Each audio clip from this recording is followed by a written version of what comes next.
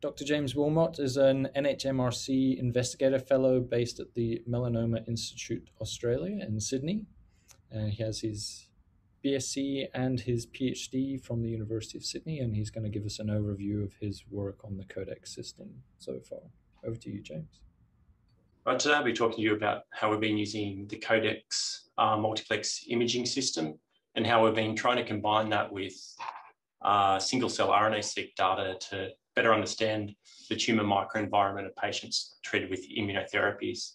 It's a dual presentation, so I'm doing a lot of the image analysis, and I love the pretty pictures, whereas Dr. Camelia Quirk's a computational scientist in the group who takes the FCS files and the big data and makes the amazing plots with them. So it's a combined effort.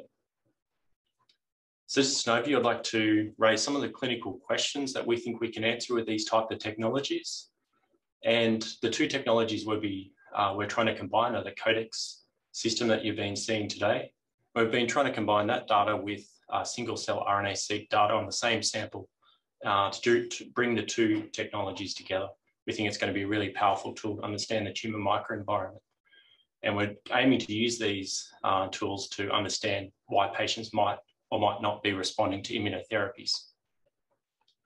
It's a really important question because in Australia, more patients have died of melanoma last year than have died in the whole entire period of COVID-19. So it's a real killer in Australians.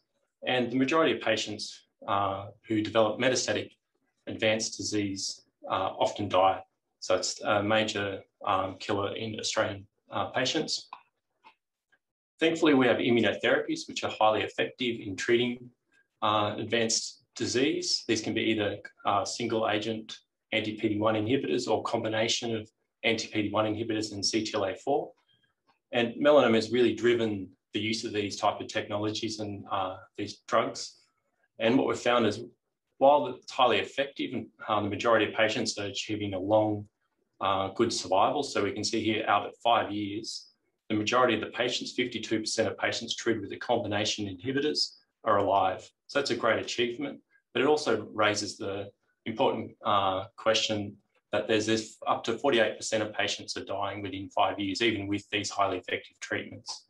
And that's compounded by the fact that the majority of patients treated with these inhibitors will still recur, the disease will come back, and these patients need another type of therapy to try induce a long and durable response. So the two burning clinical questions we have in treating melanoma patients with advanced diseases, when a patient comes in to see the oncologist, is that patient likely to be one of those lucky 50%, or are they going to be in the 50% that need some other type of therapy to save their lives? And that's a major question we've been tackling. We've been using different things such as predictive tests or models, using clinical data, genomics, gene expression, and pathological information, spatial pathology, so tumour immune profiling. We're combining that into predictive models to predict who's likely to respond and not respond to therapy. That's not really a part of this talk, but it's something we're focusing on a lot. But the other major question is, if you can identify which patients are unlikely to respond to standard therapies, how do we know which drug those patients should get? So if they're unlikely to respond to standard of care therapies, which of the many different inhibitors should that patient get to achieve a durable and long response for their particular tumour?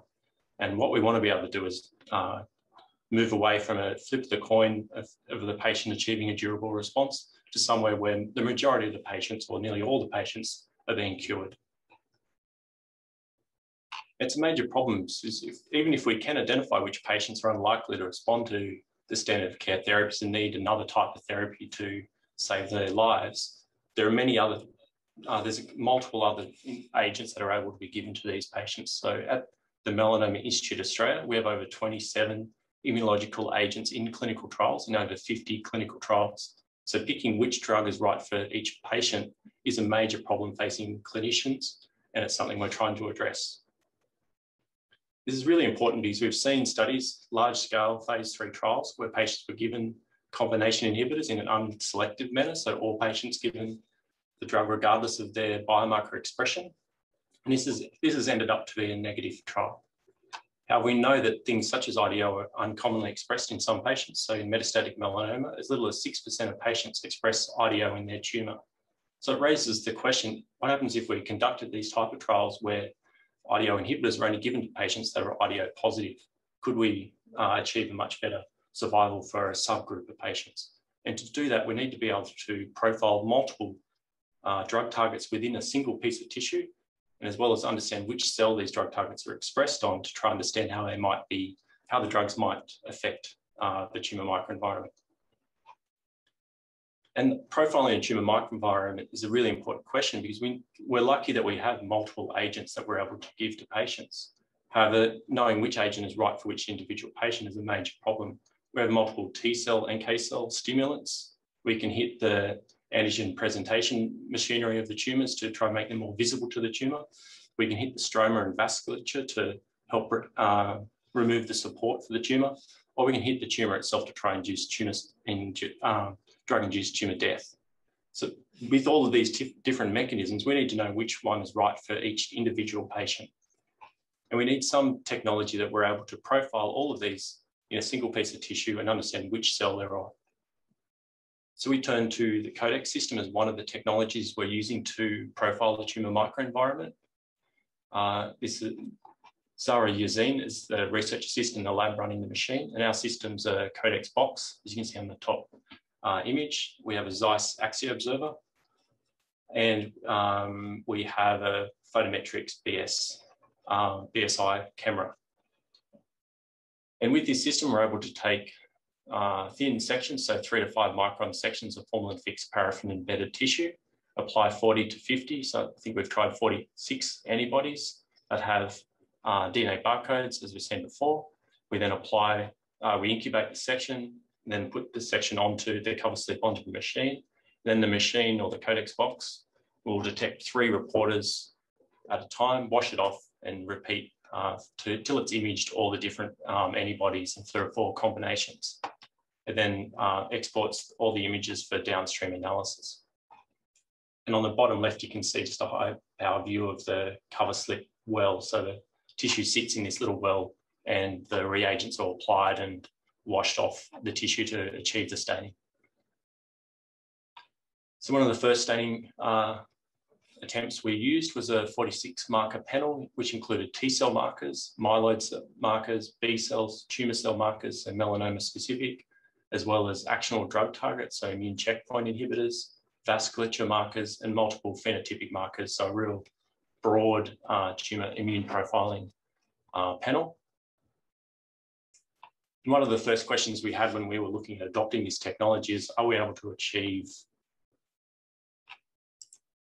let's start a movie here. Are we able to achieve high resolution imaging? Because we know if we want to do image analysis, you need very high resolution images to get accurate single cell phenotyping. And with this system, this is one of our melanoma sections stained with the panel.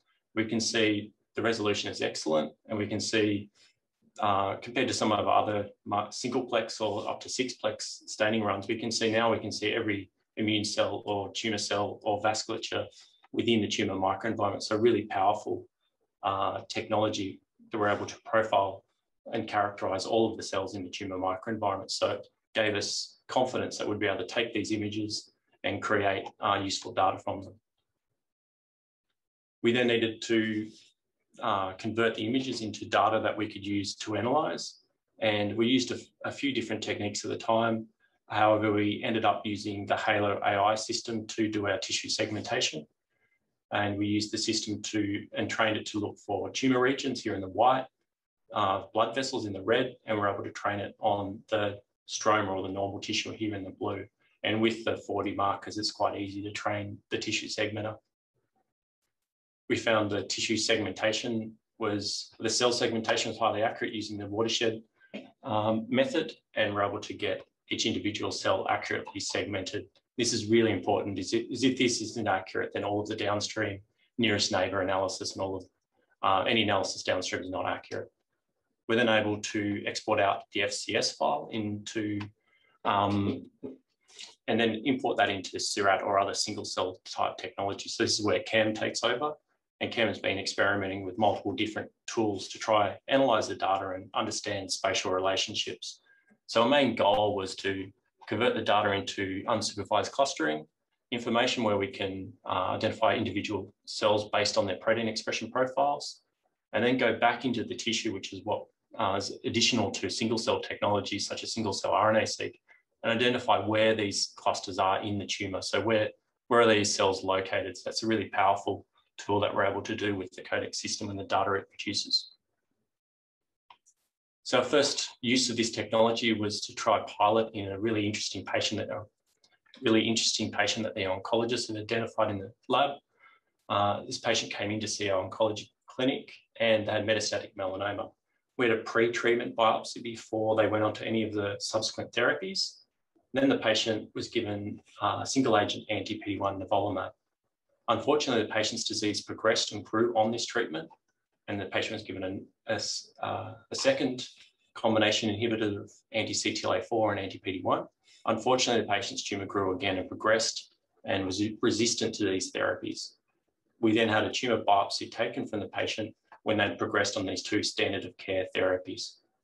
The patient was then given anti-PD-1 and LAG-3, another novel inhibitor, to try and induce a response. Unfortunately, again, the patient's disease was progressive and grew and resistant to treatment.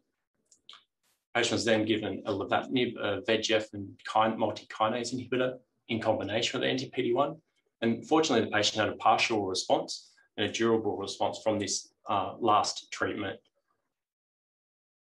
And then we have a biopsy taken from this patient when they've progressed on all of these therapies. However, we have a biopsy taken just after and when they're responding to lenvatinib and PD-1. So this really interesting patient gave us the opportunity to study the evolution of the tumor microenvironment during treatment, try to understand resistance and how that resistance is reversed. We have a portion of the tissue that's put into formalin fixed tissue that we can section and run through the CODEX system. And the matching lesion, we've also performed single cell melanoma dissociates, where we've got all of the single cells dissociated out into solution, and we can perform single cell RNA-seq on the melanoma dissociates. So our pipeline was to combine these two technologies, the CODEX multiplex system with a single cell RNA-seq system, to try and identify unique and interesting populations in the single cell data, and then use the CODEX data to try and identify where these cells are within the tumor microenvironment and what cells are around them. So as a path group, we're really interested in getting high quality images, and we found the majority of the markers work very well, and we get images that we're used to seeing with other technologies such as Opal or any of the other immunofluorescent technologies.